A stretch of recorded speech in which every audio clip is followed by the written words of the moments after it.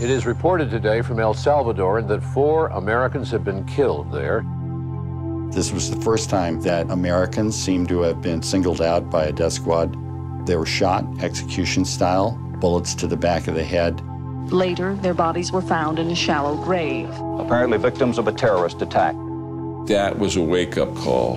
There was a great outcry. But El Salvador continues to be plagued by human rights abuses. The kind of violence that turns the stomach.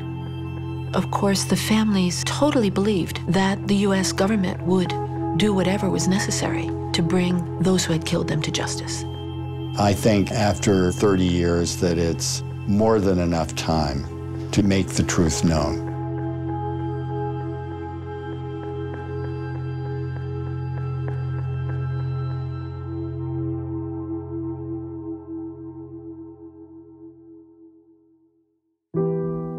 They were people that were real, you know? They were funny.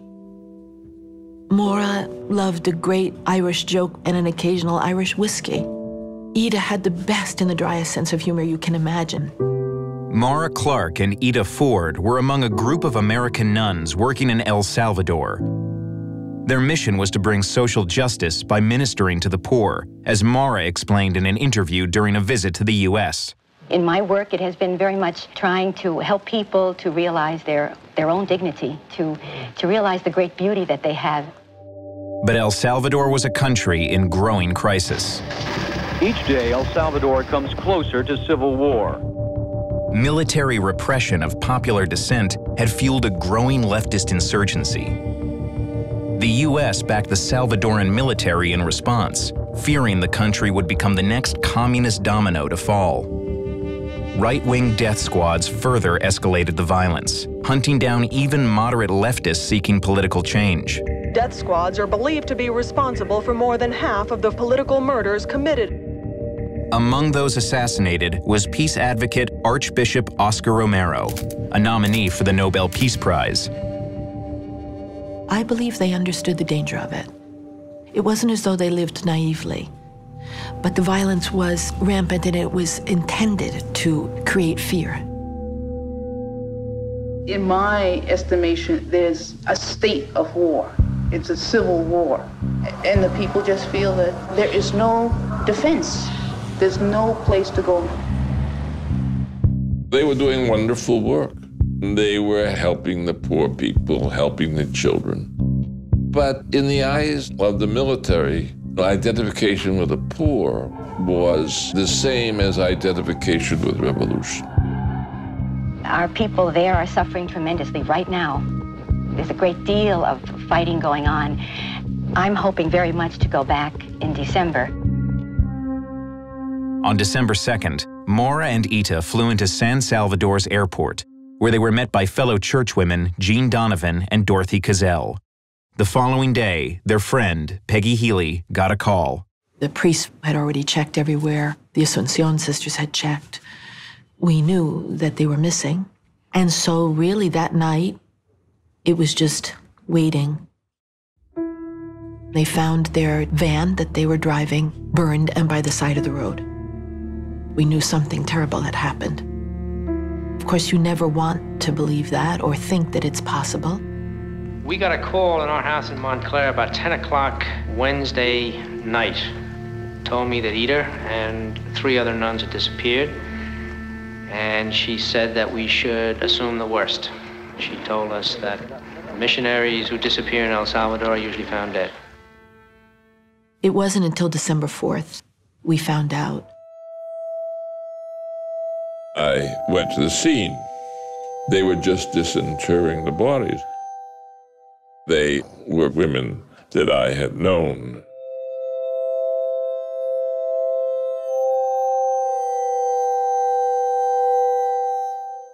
It was I who had to call our other sisters, and I had to tell them. It was clear that they had been raped. It was clear that they had been killed and thrown by the wayside. It was clear that there was tremendous foul play. I found the town clerk. He told me that they had heard the screams and the shots the night before, and that was the military who had done it. And you realize at that point that the Salvadoran military were out of control. I mean, they would kill anybody. A State Department official said that there is a strong emotional reaction to the murders in the United States, particularly in Catholic congregations. This country today announced it's suspending all economic and military aid to El Salvador. Up until this point, the Carter administration had been sending millions in aid, while also pressing the Salvadoran military to stem human rights abuses. Why is there so much violence in El Salvador?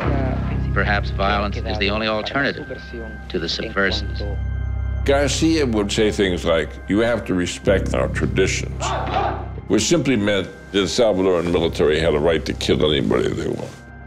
But Salvadoran officials assured the U.S. that the military had played no role in the Churchwomen's murder and promised a full investigation.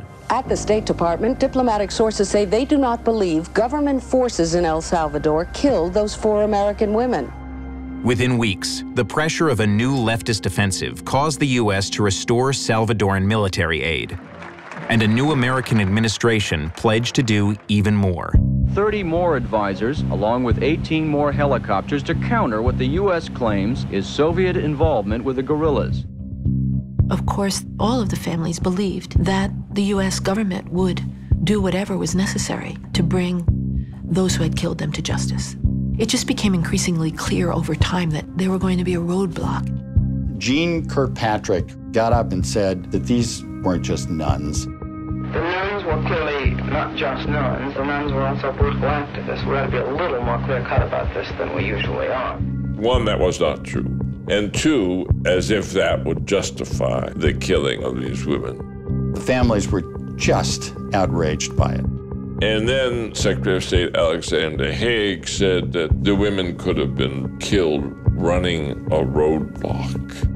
Perhaps the vehicle that the nuns were riding in may have tried to run a roadblock or may have accidentally been perceived to have been doing so, and there have been an exchange of fire. How the U.S. government handled this case was one of the gravest damages. The signal was not sent that you cannot do this. They were mostly concerned about waging the war against communism in Central America and persuading Congress to give them the money they needed to do that. El Salvador, for example, is nearer to Texas than Texas is to Massachusetts. Central America is simply too close and the strategic stakes are too high for us to ignore the danger of governments seizing power there with ideological and military ties to the Soviet Union. 6 weeks after the murders, White says he was pressured by Secretary of State Haig to send a telegram stating that the Salvadoran government was making progress in its investigation. He refused. I said, well, Mr. Secretary, the Salvadoran military killed those women. And the idea that they're going to investigate in a serious way their own crimes is simply an illusion. White was shown the door. But evidence secretly gathered by the U.S. eventually led to the arrest of several low-level National Guardsmen. And a U.S. State Department investigation produced other disturbing news. For months, there was a cover-up. Military authorities transferred the killers to obstruct the investigation, switched rifles to make detection more difficult, destroyed evidence. It would take Salvadoran authorities a year to even arrest the right men. And then another 2 years, 9 investigations, 200 American delegations, and Congress withholding $21 million worth of military aid to bring the men to trial. Since the State Department said it didn't find compelling evidence that higher-ups ordered the murders, the conviction of 5 guardsmen in 1984 promised to close the case for the U.S. But it wasn't the end of the story. Bill Ford, in particular, was determined to force the government to continue the investigation. The question still remains who ordered, who directed, who paid for this crime, and then who participated in the cover-up. Years of war hampered Ford's efforts. But the fall of the Soviet Union and the horrific 1989 assassination of 6 priests, a mother and a child by U.S.-trained Salvadoran troops caused the U.S. to eventually pull back support of the Salvadoran military. Peace talks later led to a UN Truth Commission, which documented thousands of instances of war crimes, predominantly at the hands of government security forces. It also found that 2 top generals, Jose Guillermo Garcia and Carlos Eugenio Vides Casanova, had tried to cover up military involvement in some of these crimes, including the murders of the Churchwomen. But Ford wanted to hear what happened from the convicted guardsmen themselves, and in 1998, 4 of them agreed to talk. The sergeant said, "We have superior orders to take care of them," and everybody knew what that meant. Private Daniel Ramirez says his sergeant got orders to kill the nuns from a colonel by phone. This was planned by the high command of the armed forces. We didn't even know who these people were. Greathead told the U.S. ambassador to El Salvador that they wanted to interview the 2 generals who had been in charge of the military. And she looked at us and she said, "Oh, they're both retired and living in Florida." These 2 guys who had been implicated in crimes by the Truth Commission, including the murders of the Churchwomen, were living in retirement in Florida. I was just astonished. Years earlier, Garcia had been given political asylum, while Vides Casanova became a permanent legal resident. Ida's brother, Bill Ford, who'd lost a civil suit seeking to hold the generals responsible for the murders, was outraged. It is shocking that people like Garcia, people like Casanova, should be allowed a comfortable retirement life in the United States. It took Congress to change that. Citing the Churchwomen's case, it passed a new law targeting accused human rights abusers for deportation. Immigration judges eventually ordered the Salvadoran generals removed from the U.S. They are appealing the decisions, saying they had no role in the murders of the Churchwomen and are innocent of any crime. General Vides most certainly feels that there's been a certain level of betrayal by the U.S. government, given all that he did for his country, which was aligned with the vital interests of the U.S. That is not a sufficient excuse. But there is something a bit unjust about punishing the marionettes and letting the organ grinder go on his merry way. Ford died before the cases were decided, but White was there to testify, more than 30 years after he watched the unearthing of the bodies at the scene of the crime. One of the primary tasks of an American ambassador is to protect American citizens.